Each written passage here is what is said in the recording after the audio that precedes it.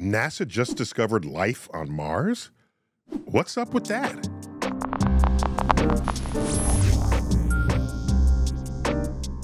David Grinspoon, my astrobiologist at large, right there at NASA headquarters. Tell us what's up with that? Well, if we say NASA just found life on Mars, we're being a little bit, getting out over our skis a little bit. This is possible life on Mars billions of years ago. We're not talking about life on Mars today, but what's really exciting about this is it seems to be legitimately the best evidence we've found for something on Mars that needs life to explain it. So there's this rock called Chayava Falls. When you look at it, it's got these weird spots that they call leopard spots, because that's kind of what it looks like. And then they said, hey, that's weird. Let's go up closer and with our analytical instruments, see what those spots are made out of. And they turn out to be these iron minerals, things called vivianite and greigite that you find on Earth. And where you find them on Earth, they're usually associated with microbes doing things to organic matter. And then they look at this spot and they analyze it, and there are organics there. So there are organics, carbon stuff, and there are these minerals that on Earth are usually associated with life sort of using the energy, and it's kind of what life leaves after its meal, you know. Microbial poop, is that what you want to call it? Yeah. It's what's excreted after the microbes eat. You can have an organic soup where there's not life. You just have the ingredients that life needs. So when you said organics, it's carbon, oxygen, nitrogen, that sort of thing?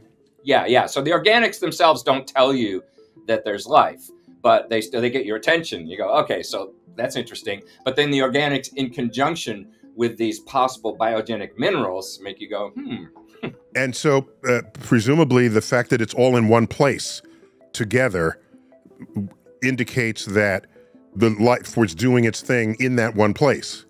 Yeah, exactly. It's if they weren't caused by life, there's a couple other hypotheses for what could have caused them. It can be done if there's high temperature reactions. So that was one idea. But then you look at other aspects of this rock, and the chemistry seems to be telling you this was laid down in a low temperature environment. And then, okay. And then it could also be done if it was a heavily acidic environment.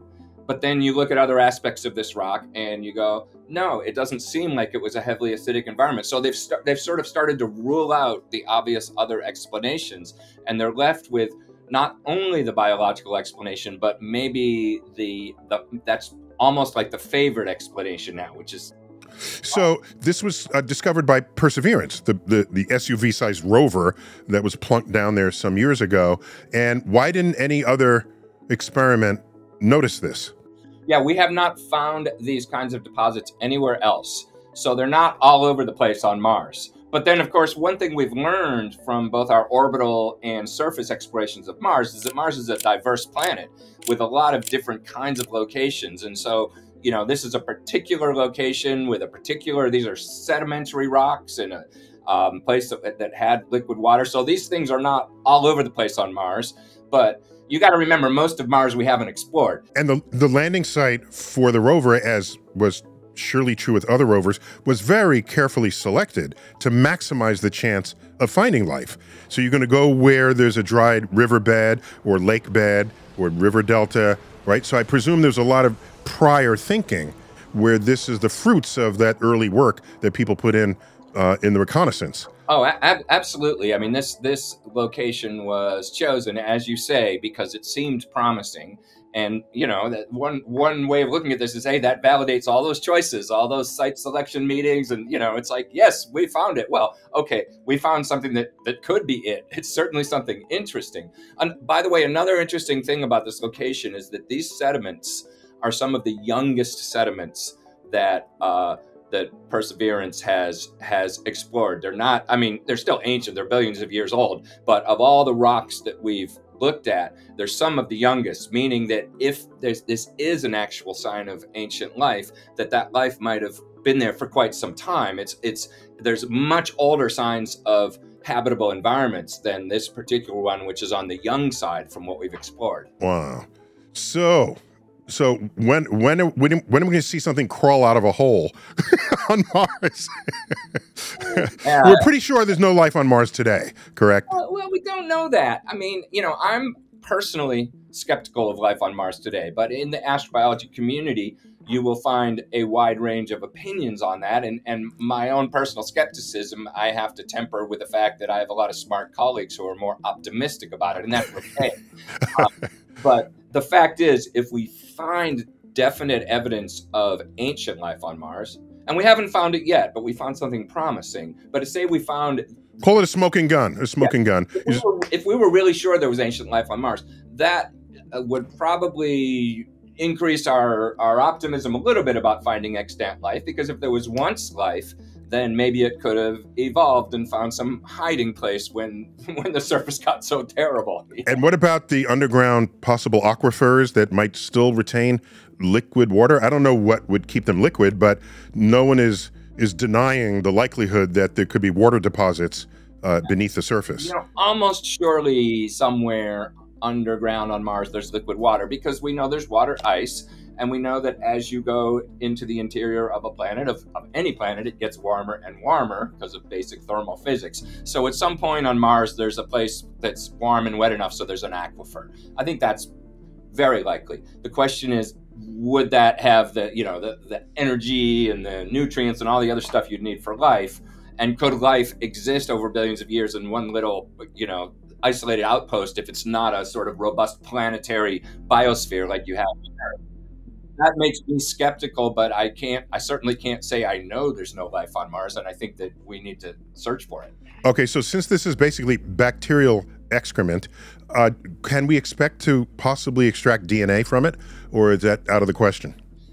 I would say that's unlikely, because, imagine that this was an Earth rock that was billions of years old and you were finding the same kind of mineral trace of life. The idea of there being sort of intact genetic material that had survived, especially in an environment like, Mars is being bathed in this cosmic radiation. So I would say, and lethal ultraviolet, yeah. The idea of, sort of creating Jurassic Mars Park out of this stuff seems unlikely. It would just be fun to know if it had any DNA at all, and if it did, does it have anything in common with us? Oh, man. Which, if it did, then we got Panspermia on our hands. Just remind me about what that could be. Yeah, no, the question you're asking, of course, would be amazing if we found something intact enough to understand its genetics, because then we have that amazing question: are we related to it? Yeah. Has it arisen because rocks at one point traveled between Earth and Mars, which we know they do naturally, and something hitchhiked along it, or is it actually an independent origin? That's because we have meteorites on Earth that were traceable to Mars, and we didn't bring them here. So these are Mars rocks blasted forth from some kind of asteroid, traveled through space all on their own, and what you would need are stowaway microbes that some would then survive. They have to be very hardy to do so.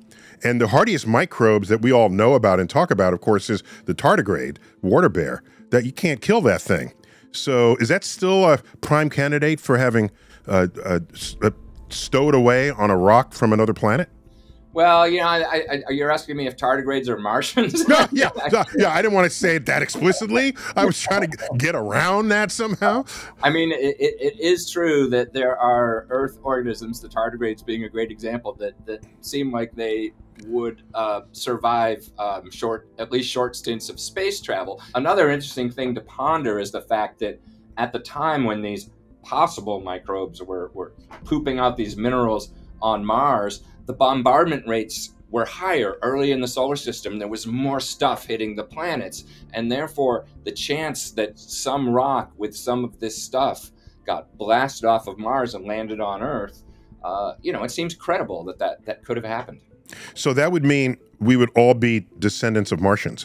Well, I know some people in particular that's surely more true for them than others. So remind us who's the lead author on this paper? The lead author is Joel Hurwitz at Stony Brook University. It's a long list of authors because, you know, these are big team efforts, and so it's a cast of dozens, but he's the lead author, and the Perseverance team is, you know, I think they're popping champagne today. So, David, thanks for checking in with us on very short notice for this very important announcement from NASA. Absolutely. Nice talking to you, Neil. That's another installment of Star Talks. What's up with that? As always, keep looking up.